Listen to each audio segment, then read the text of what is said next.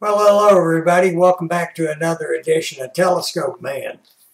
You know, it's been several months now, probably 5 or 6 months, since I got into what's called DMR radio, digital mobile radio.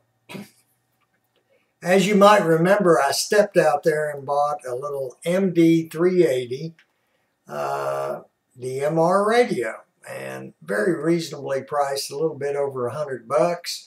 I also went out and bought a Connect Systems 800.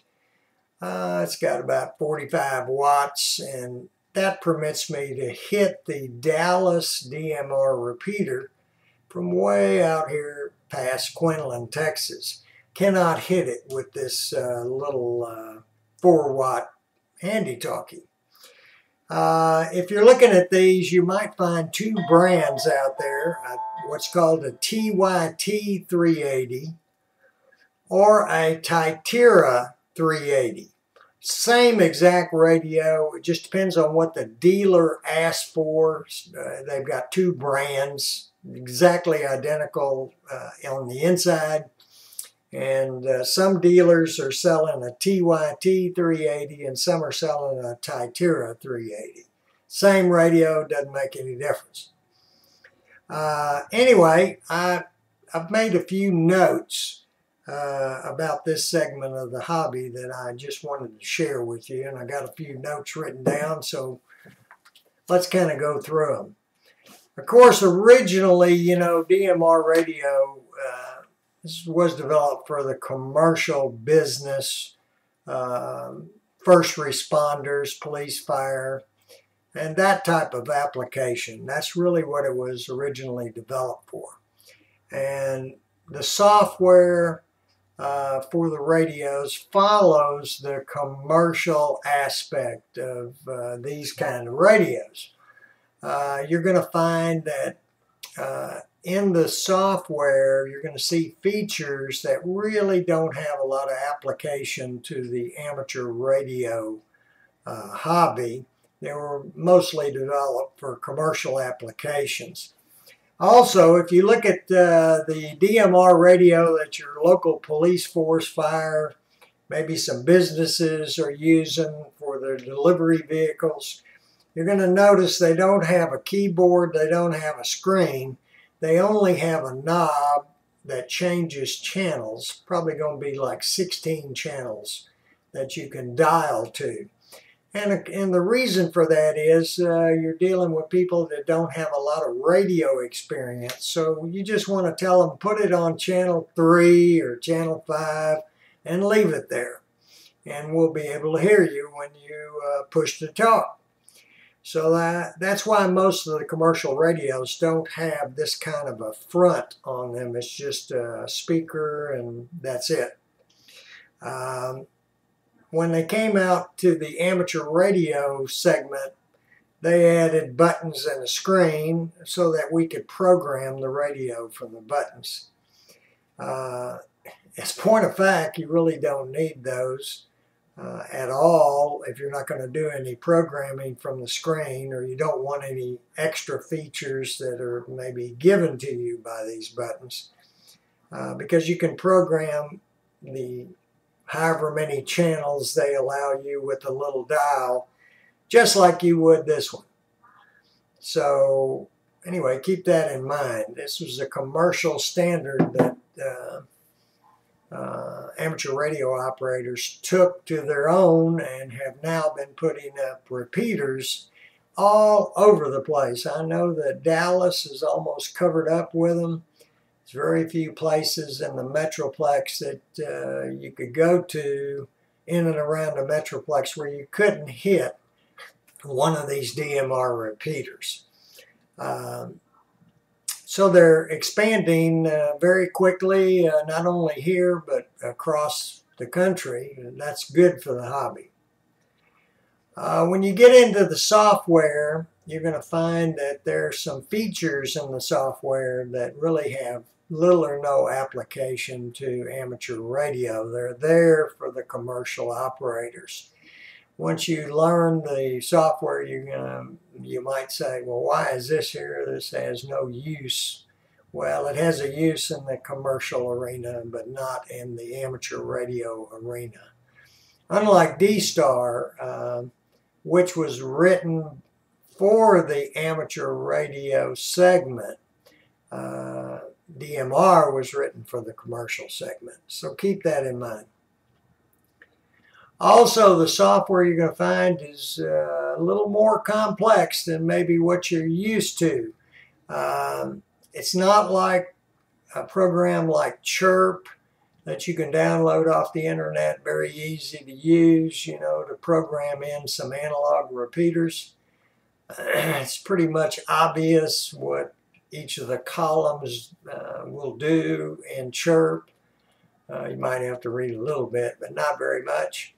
You're going to find that this DMR software has multiple pages, some of which you have to enter data on or change it, change some settings, and some of which you don't touch at all. So much more complex software than even, I would say, the D-Star software is not as complex.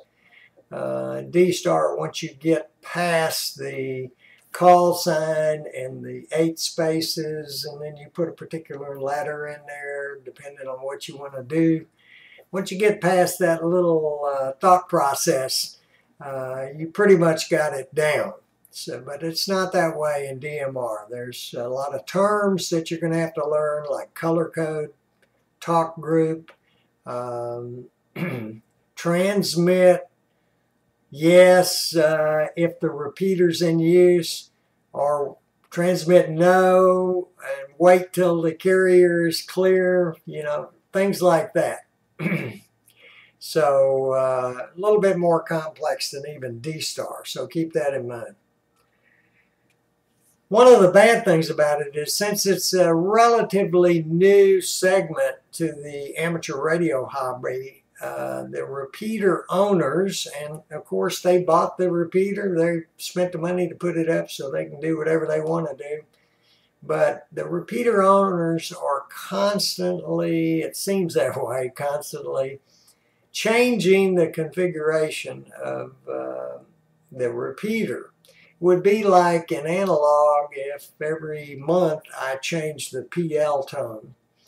The bad part about it is that sometimes they don't communicate that to the users in an effective way. And all of a sudden your radio may not, you can't hit that repeater. You've been hitting it perfectly for the last 2 months and all of a sudden it doesn't work anymore. Wonder if it's off the air. Probably not. It's just been reconfigured. Either they changed the color code on one of the 2 time sync channels, or they changed the talk group to something else, some other channel to a different channel. They're not doing a really spectacular job in communicating these changes right now. So the only way you can really figure out what's going on is you're going to have to check into some nets and basically ask the question, has so-and-so, such and such repeater been changed recently? What's the latest color code, talk groups, etc.? You might be able to find that online, and then again, if it's something real recent, you might not be able to find it online. So that's kind of some of the teething teething things going on right now in DMR radio. Talk groups are changing, color codes are changing, network configurations are changing.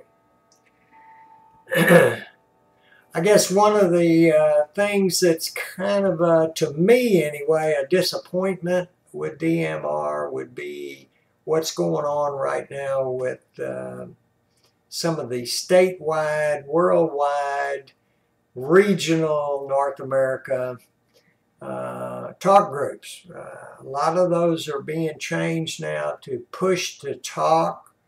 And what that means is you key up the radio and now you can hear the signals that might be out there.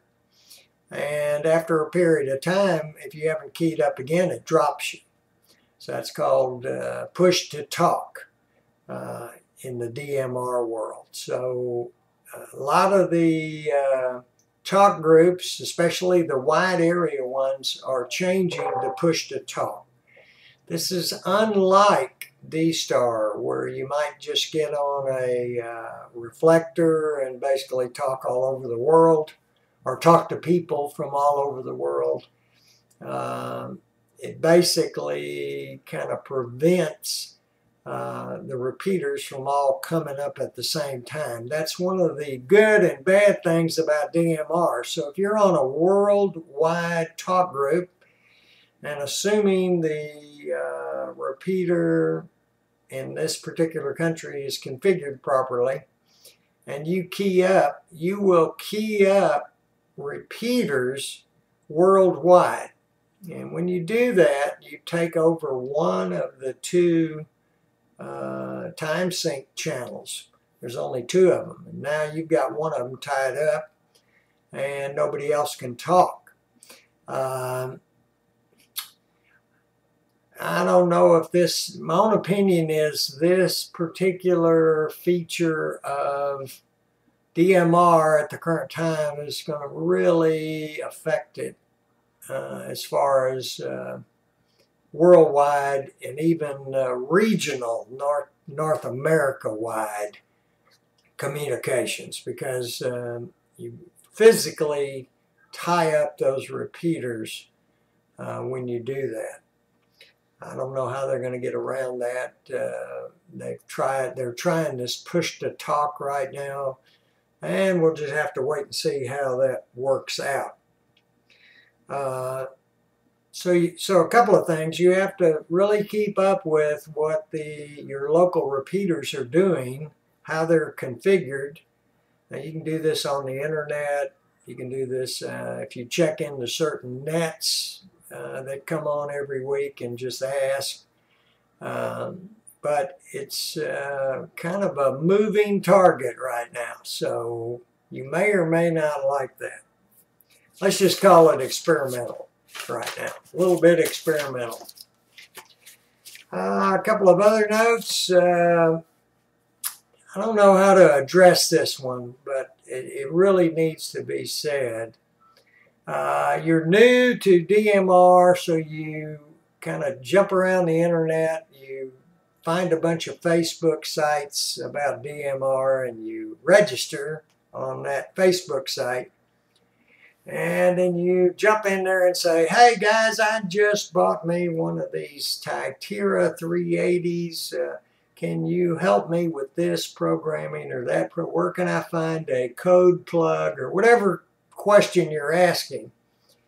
I have never seen this in any other segment of the hobby, but you're probably going to, I'm going to be real frank right now, you're probably going to get your ass chewed out by somebody on that Facebook site.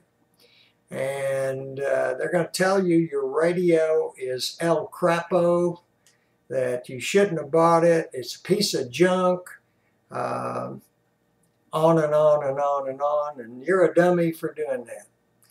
And if you're like me, I wasn't sure if I would even like DMR radio, so I went out there and bought the lowest price thing I could find, which was this 380, and also bought a Connect Systems 800, which is also reasonably priced. And wasn't expecting amateur radio operators to give me a hard time about that. I've never seen this in any other segment of the hobby, HF or VHF, UHF. You know, they might say, well, that particular radio has some quirks to it, and here they are, you know, but they're not going to tell you that it's a piece of crap and they don't want you on their repeaters. Okay, but that will happen if you have one of these radios with certain members of some of these Facebook groups. So keep that in mind. That's not very good for this segment of the hobby to have people like that, especially when there's folks that are trying something new and just looking for help, and they get jumped on. Now, why is that the case? Well, here's my own opinion. they've stepped out there and they've spent $300 to $400 on a Motorola or Tyera brand DMR radio. They also had to pay a couple of $300 for the software to program it. So now they got $500 to $700 invested in an HT, and they have a big head. They think they're God's gift to DMR radio. And in fact, that even goes so far to say a lot of the networks are that way, as some of them have said they don't want these radios on their network. And if you're trying to grow a segment, that's probably not the way to do it. You know, you could say, well, that radio has this issue, so when you get a little more money together, you know, you might want to upgrade the radio. That's different, but that's not how they come across. They basically badmouth you directly. So I've dropped out of several of these groups simply because of the way that they have treated new people to this segment of the hobby. I've just basically dropped off the group and I'll just do my own research, okay? So not very good. Only segment of the hobby I really found that. Nowhere else do people say, well, why did you buy a Kenwood? It's a piece of junk. You know, I just don't see that in the hobby. I'll see, oh boy, you got that particular ICOM. Now look, the screen has this issue, so if you've got that issue with the screen, you need to get it back to the manufacturer, get it fixed up, you know, or something like that. But no one says, well, that radio you just bought is a piece of junk. Now, the whole time I've been making this video, I've had my CS800 on scan. It's been scanning Metro Dallas and Texas statewide. As you've seen, I haven't been interrupted one time. Now, that just tells you there's not a lot of people talking on DMR radios.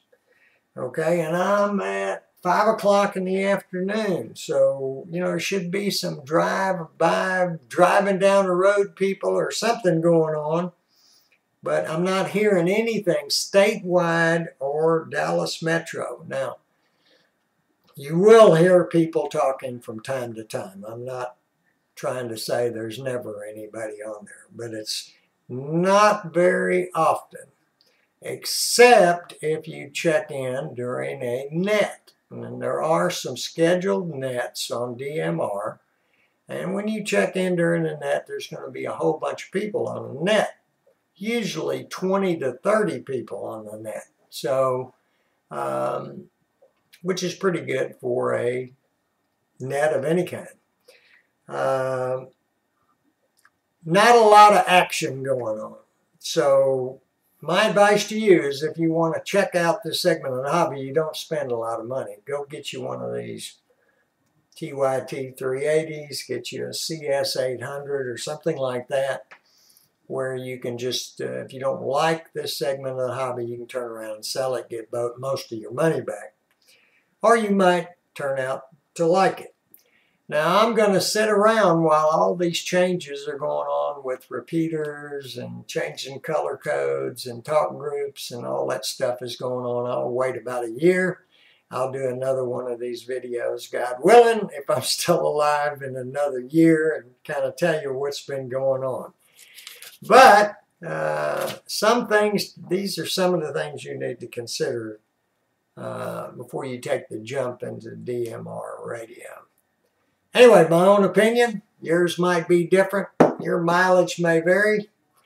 And like I usually say, I wish you clear skies and 73. And remember to keep looking up to see the greatest show on earth right over your head every single night. I'm going to roll that telescope out in a minute. See y'all later. Everybody have a great day.